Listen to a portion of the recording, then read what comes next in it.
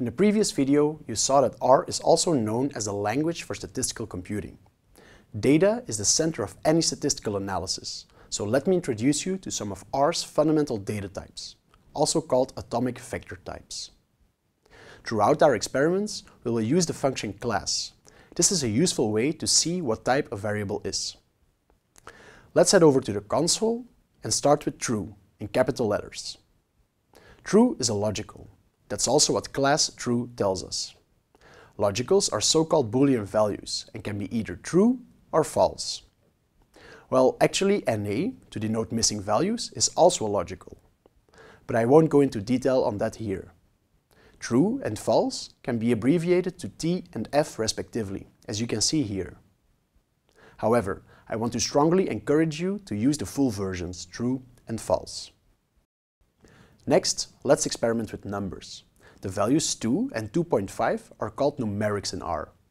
You can perform all sorts of operations on them, such as addition, subtraction, multiplication, division, and many more. A special type of numeric is the integer. It is a way to represent natural numbers like 1 and 2. To specify that a number is integer, you can add a capital L to them. You don't see the difference between the integer 2 and the numeric 2 from the output. However, the class function reveals this difference. Instead of asking for the class of a variable, you can also use the is.dot functions to see whether variables are actually of a certain type. To see if a variable is numeric, we can use the is.numeric function.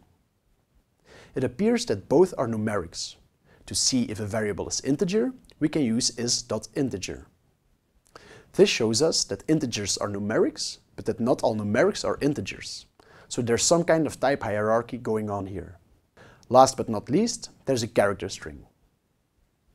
The class of this type of object is character. It's important to note that there are other data types in R, such as double for higher precision numerics, complex for handling complex numbers, and raw to store raw bytes. However, you will have tons of fun working with numerics, integers, logicals, and characters in the remainder of this introductory course, so we'll leave these alone for now. There are cases in which you want to change the type of a variable to another one. How would that work? This is where coercion comes into play. By using the s.dot functions, one can coerce the type of a variable to another type. Many ways of transformation between types are possible. Have a look at these examples. The first command here coerces the logical true to a numeric. False, however, coerces to the numeric 0. We can also coerce numerics to characters. But what about the other way around? Can you also coerce characters to numerics? Sure you can. You can even convert this character string, 4.5, to an integer.